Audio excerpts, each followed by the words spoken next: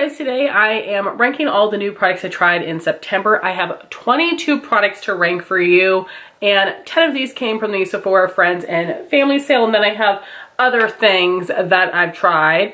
And this is going to be a long video. I am going to try to be quick with my thoughts. So I have got 2 more fails, a lot of products that are just fine for me, and then only 7 favorites, which is kind of a bummer. So starting at number 22, the worst product of the month would be the Say Hydra Beam Concealer. I got half HB, the lightest color.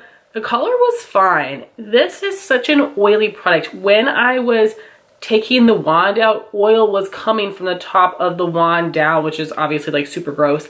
But as I was applying it, I felt like the oil and the pigment were sort of separating, and it almost seemed like a dry oil that was like setting down so quickly before I could blend it. It did not look smooth. It really emphasized everything under the eye and just looked ugly. So I do not know how people are liking this. And also the applicator is super duper stiff and like small. So I thought that was just terrible. And my next fail at number 21 is something that could have been a fine. It ended up being a fail because I returned it, and I probably should have returned a few more of these products, but that would be the Huda Beauty Glowish Blur Jam Primer. And a lot of people really like this.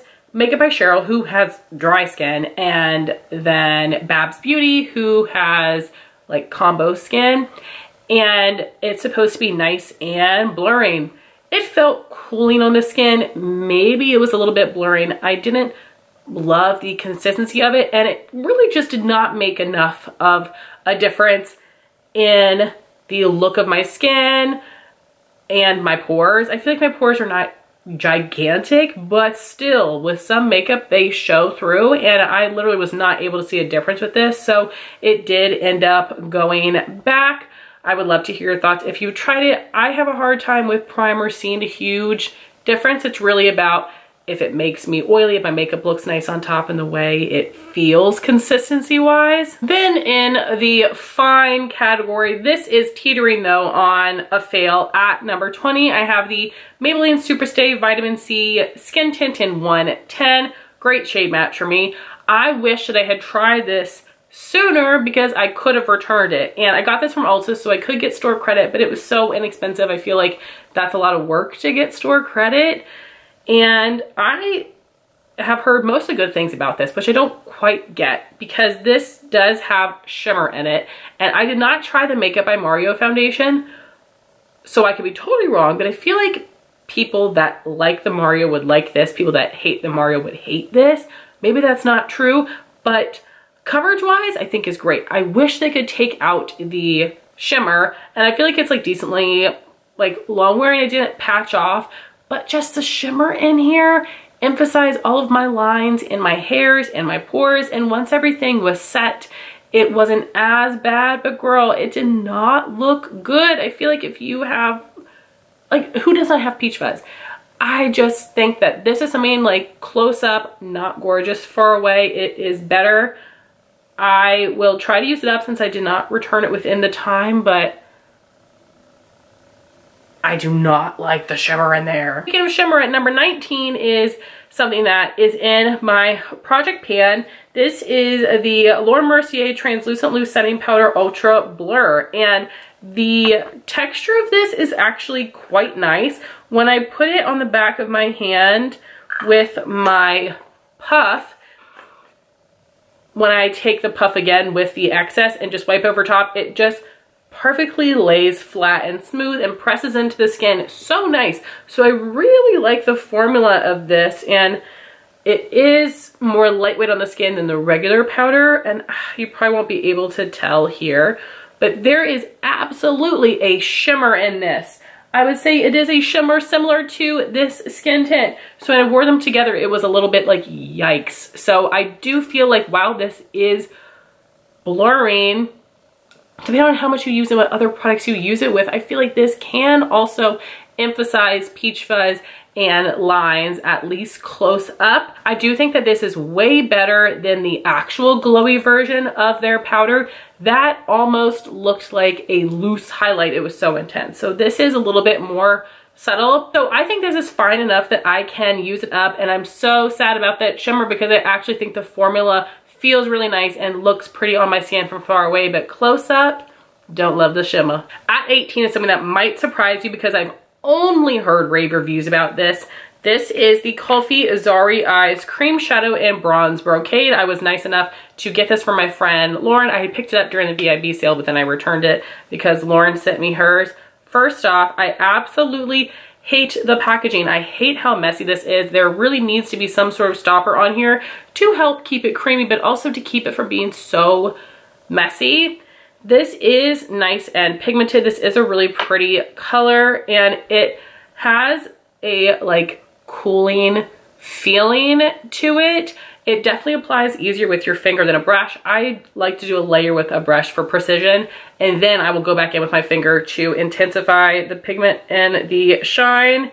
And when you sort of blend it out, okay, you know what I mean? Like, yes, that has some shimmer in it and it's pretty, but like, okay, it's just not special. I didn't have much issues with creasing, but I know some people do. I always use a primer under my cream shadows. This is pretty, but you know, I'm not looking to use this as a base. I'm looking to use this on its own, which is how most people tend to use it. And I don't know, it just is not that special to me. So I'm glad that I was able to see that and just get one, because I definitely was interested in Satara Sparkle maybe, and now I'm not gonna get it. Oh, also, I do want to mention that I feel like by the end of the day, this looked a little bit more dull than when I first applied it. It wasn't like super crazy or patchy, but I feel like it just looked a little bit more dull. At number 17 will be the new Merit Cream Shadow. I will say that the brush that came with it, I do think is really nice with this formula. This is great to, you know, apply on the upper lid and this one on the lower lash line. I did do a first impression on Instagram with this product that I will have linked for you. The packaging is absolutely gorgeous. And the color that I picked is Mid-Century, which out of the more like skin tone shades is the third color. It's just this nice like warm brown.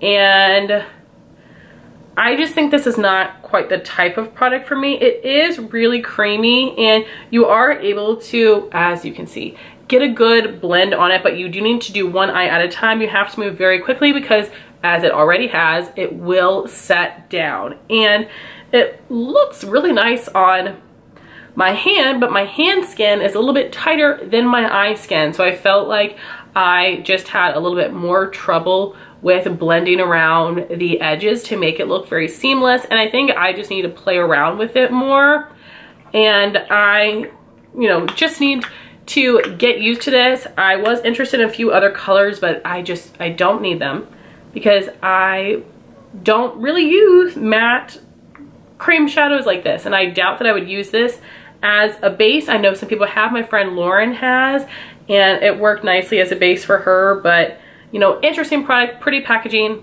brush goes well with this formula, but not exactly a product for me. I had very minimal creasing with this, and I did find that this was pretty buildable. As you can see in my demo, I did build it up on my lid. Next at number 16 would be a Lawless Forget the Filler lipstick. Now, they released a bunch of shades. I did do a lip swatch video, which I will link for you. So far, I've only worn one color, and this is Soft Truffle. It's a really pretty, more mauve-y tone.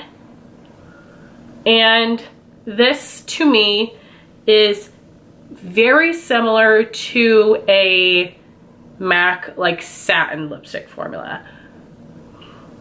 Light vanilla scent. I like the packaging. It does have a magnetic closure. It feels slightly cheapy. Slightly, it's just not very heavy, but the magnetic closure is really nice, and I love the color of the packaging, so I do think like these are nice lipsticks. But for me, I have never been able to get on with MAC lipsticks except for a few specific formulas, and this just reminds me of classic MAC. So for that reason, you guys might really love it. For me, it's just okay. I noticed that I had a little bit of gunking on the inner corners, but it could have been that I had some like makeup, like foundation or powder on my lips, like that had gotten there from application that was under the lipstick. So this is fine, nothing super special. My opinion might change as I try more colors, but so far I have just tried Soft Truffle. Next at number 15, we have the Kaja Juicy Glass lip oils. They have 5 shades, but one of them is exclusive to their site. But then these colors 1, 2, 4, and 5 you can buy from Sephora. The packaging is so casual. You have a little bead in the top that is shaped like a heart and rattles around. So these colors are basically totally sheer, and then these have a little bit of a tint. The clear ones are Rose Hip Spritz and Grape Glow Teeny, and the tinted ones are Plum Paloma and Raspberry Refresher. And these do smell like the fruit that is in the name, but they are lightly scented, which is great because well, I guess not all fruit. This is rose. I do not like scented lip products unless they're mint. I especially don't like rose, but this is very subtle, so I will swatch one of the clear ones and one of the tinted ones for you. I again did do a lip swatch video, which I will have linked down below. You have this nice chunky applicator, which I think is really just cute for lip oil, and that's Rose Hip Spritz. Just has a wonderful amount of shine. And then I will try the deeper one, Plum Paloma. And you can see very sheer amount of color, but there is some. And I do think that these are nice. They have a really glossy, juicy look on the lips. There is a little bit of thickness, a little bit of stickiness, which helps it last longer on the lips. I don't find it to be sticky in an uncomfortable way. And I do think these are quite nice. I do think you only need to get one of them. So if you want a little bit of a tint, get one of these, but you can see they are super lightly pigmented. So maybe go with whatever scent you think that you would like the best. But I do think it's worth checking out, but I have other lip oils that I prefer. Next at number 14 is the Lawless Perfecting Powder Talc-Free Skin Smoothing Powder. I got the shade Fair. I was bummed I did not get this in PR because it was such an amazing gift. It was the powder, the new double-ended brush, the concealer, and a makeup bag that looked amazing. So I was really bummed I didn't get it. But I wanted to try this out because Samantha March really loved this powder. And this is how much powder that you get. Not a ton. And there is a little spongy guy on the bottom, which I have not used. This is a super soft powder. When I put my brush in here very gently, I get a lot of kick up, and that is nice if you're wanting a lot of powder to be applied to your skin. And this does have a good amount of pigment to it, so I do think that you could use this like a powder foundation, but it's not going to give you like a mask appearance. You could also use this as a setting powder. That's really how I've been using it. And I do think this is really nice. I feel like you will go through this super quickly though. Once I use this up, I won't repurchase. You guys know I am a loose powder person overall, but I just really wanted to try this one. But I do think this gives a good amount of coverage. I would not say it is mattifying, but it is going to like set your makeup a little bit more than the Kosas Cloud Set powder. But I do think that this is a good one. It just isn't the most exciting product, and it was pricey, and I feel like I'm gonna go through it really quickly. These next 3 products could really be ranked interchangeably. At number 13, I have the Glow Recipe Strawberry BHA Pore Smooth Blur Drops. Very happy to report that these are super, super lightly fragranced, which is great because I do not like strawberry scents. I feel like I haven't even used this that much over the past month, and I'm already like down to here. I don't know if it was completely full though. It does have 1 fluid ounce. This, I do like the consistency of. It does make my skin feel smooth overall. I don't notice that my pores specifically looked filled, but there is more of like a smooth appearance. So I like this well enough that I would like to finish this but not repurchase it. It also only has a 6-month shelf life. I'm so glad I've seen that because I will probably prioritize this over other primers to use it up, but I don't think you need it if you have like super oily skin with lots of big pores and you're looking for a miracle worker. This is not that, but it's good. At number 12, I have the Kulfi Main Match Concealer, and I got one of the new shades, Fudge Notch, I don't know, N-A-A-C-H. And this is a great brightening shade for me. This concealer, I would say, gives medium coverage. It has a little bit of a thicker, tackier formula, which is fine. It blends out well, and it does not make my makeup patch off underneath, which is great. I feel like other tacky products can do that. You guys know I love this flat paddle applicator. I feel like it really like shellacs products on really well. This is something that I will use up and not repurchase. I do like the Kosas concealer better for more of a clean beauty brand. And then of course you guys know I just love my Tarte Shape Tape. And then at number 11, I have the Tower 28 Swipe Up Serum Concealer.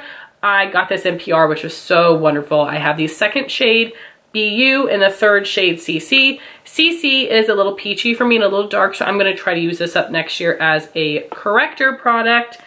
Let me just swatch these concealers for you. And then BU, the second shade, is a pretty good skin tone match for me. It has more of a neutral undertone. It is not really light enough to brighten, so I think ideally I would need to mix this with something else.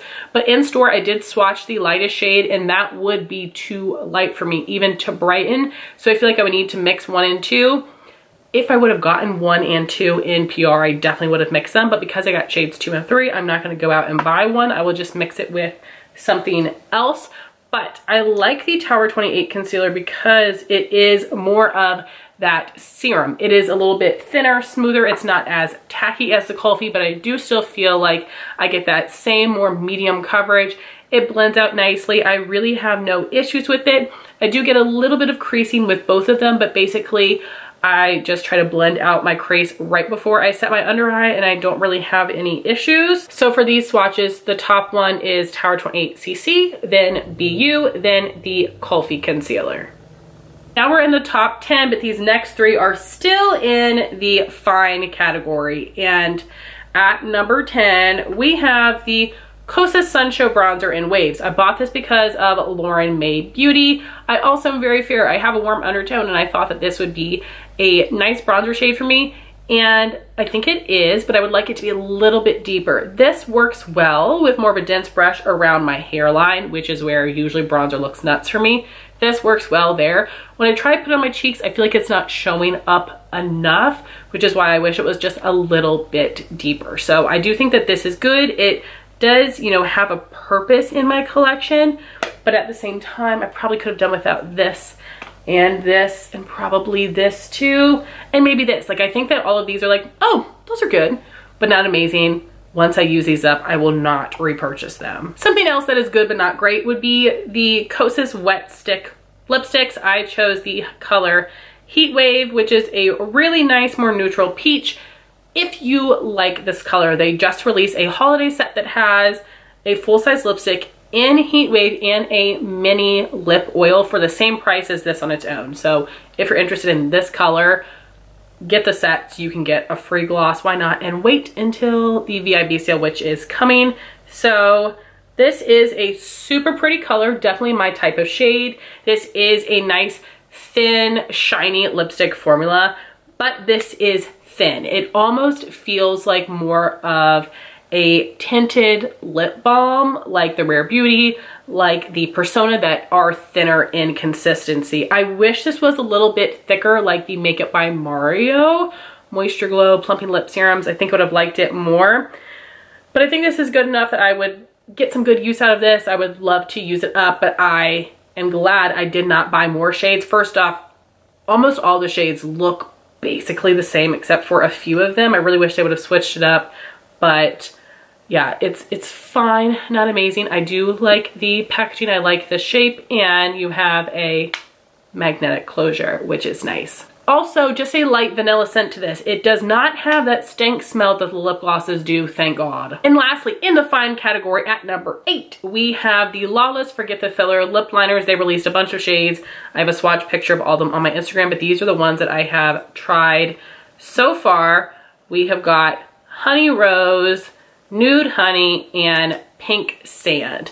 And these are a wooden lip liner pencil, but these are still very smooth and creamy. Today I used the Honey Rose to line my lips. I filled in the corners and then I rubbed my lips together and got a really easy natural ombre lip. I love that. I know some people like more stiff lip liners, more dry lip liners. I don't. I find them to be uncomfortable on the lips. These are super comfortable and really pretty. So going from this way to this way, we have got Honey Rose, Nude Honey, and Pink Sand. So these are really great.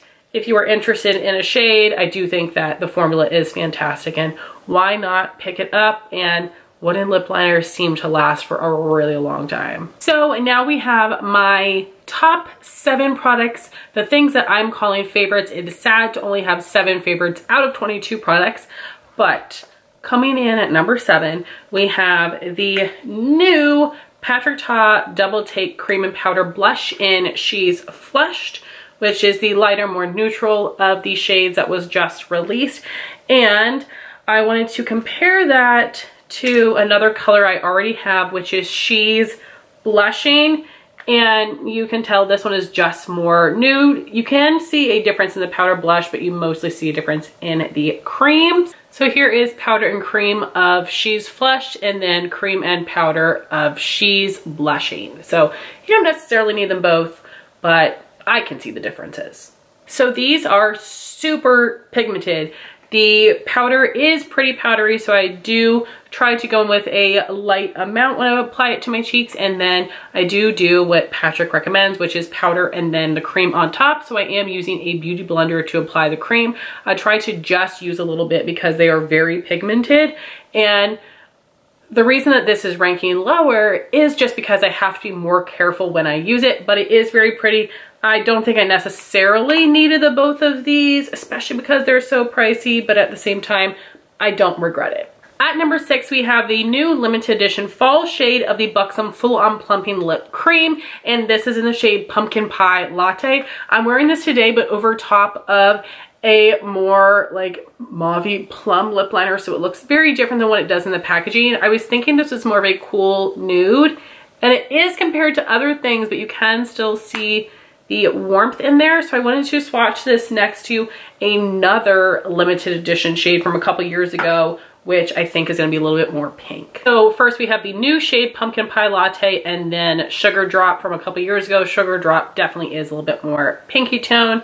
And I do think this one looks super beautiful. Really happy to add this to my collection. I do have other Buxom glosses shade-wise that I prefer, but I do think that this is a flattering shade on me, and I do want to wear it again with more of a like warm lip liner. I want to wear it more of it as True State, but I really wanted to try this again before today's video, but I do think that this is a good one. If you like this color and you like this formula, definitely pick this up. At number 6 is a new formula to me. This is the Live Tinted Hue Gloss. They had 3 original shades. They launched 3 more, and this is one of the newer shades in the color Grace, which is a really pretty rosy pink. There's a little bit more warmth there. I love that the applicator is a little bit chunkier, and this actually has some pretty nice pigment to it. I was thinking it'd be a little bit more sheer, but luckily I was able to swatch this one in person, and it is such a pretty like warm rosy pink. This is a little bit thicker. There is a bit of stickiness to it, which I think is fine. It helps it be more long wearing. It does still have some nice glossy shine, but compared to the Buxom, you can see it does have more pigment. So I am interested in the shade Proud as well, which is a bit more warm tone, but these are only $20, I believe. Really nice gloss. Then at number 4, we have the Rare Beauty Soft Pinch Tinted Lip Oil. This is in the color Honesty, which is the warm nude color. It's a little bit darker on the lips than I anticipated, but I think it is super beautiful. And this is a really nice lip formula. This is like a glossy lip stain. It isn't like a regular lip oil. I think that point has been talked to death by now. But this is really nice. Happy to have this color. Super beautiful, and I like the way that it wears. Then at number 3, I have the new shades of the RMS ReDimension Hydra Powder Blushes. So we have the color I'm wearing today, Cure Royale, the Nude Crystal Slipper, and then this freaking stunning shade Bohemian Girl.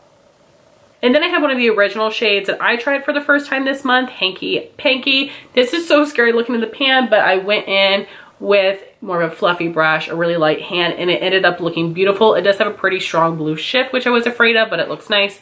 Here is Hanky Panky and Cure Royale, super different. And I'm gonna have to do some swatch pictures on Instagram because I wanna show you that this one is different from Pomegranate Fizz as well. That one is a little bit like warmer. This has a bit more berry. And I wanted to show you the difference between Crystal Slipper and Maiden's Blush. Crystal Slipper is lighter and you can tell it is warmer. And I wanted to show you how these two compare to MAC Warm Soul. I told you that I thought Maiden's Blush would be a nice replacement for me, but I actually think Crystal Slipper is much closer in color.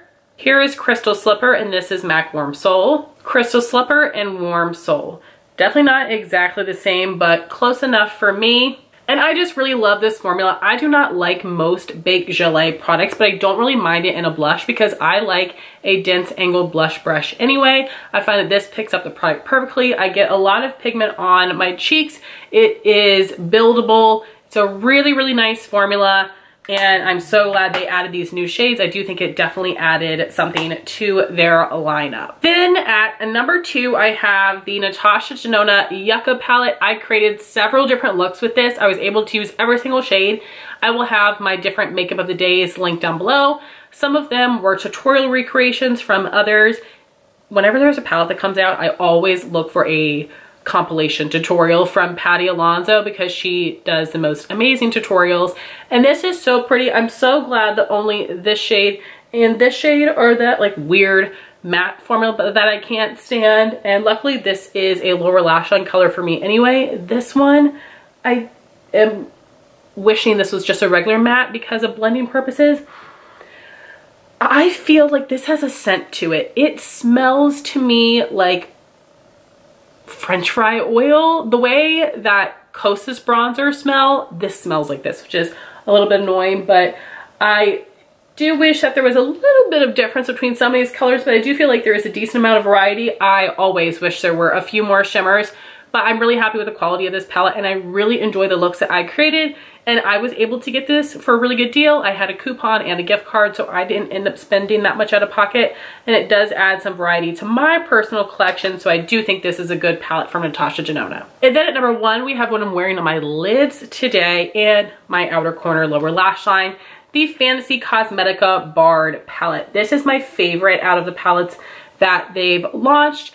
Tons of people have codes. Definitely use Karen Harris's code, which I believe is KH Makeup. I'll have it down below. I love Karen. I always use her codes when I can. And this is so beautiful. I love that we have 5 shimmers and 4 mattes. I also love that the 5 shimmers are right in the middle and the mattes are on the outside. I wish all of their palettes were set up like that. It just makes me so happy. These are so nice. These mattes are very pigmented, they blend nicely, and these metallics are just insanely beautiful. I was so happy with the performance and the color selection here. This is definitely a really easy to wear fall palette, but the formula of these shades packs more of a punch than some others. So absolutely love this one, and I picked this over the Natasha Denona because it's a little bit more wearable for me, but so fantastic. So guys, I know this was a long video, but that was my ranking of all of the new products I tried in September. And I would love to hear your thoughts if you've tried these things. And I hope you all will subscribe to see all of my videos, but to hear about the products I'm going to be testing over this next month. Thank you all so much for watching this video. Please like, comment, and subscribe, and I'll talk to you soon. Bye guys.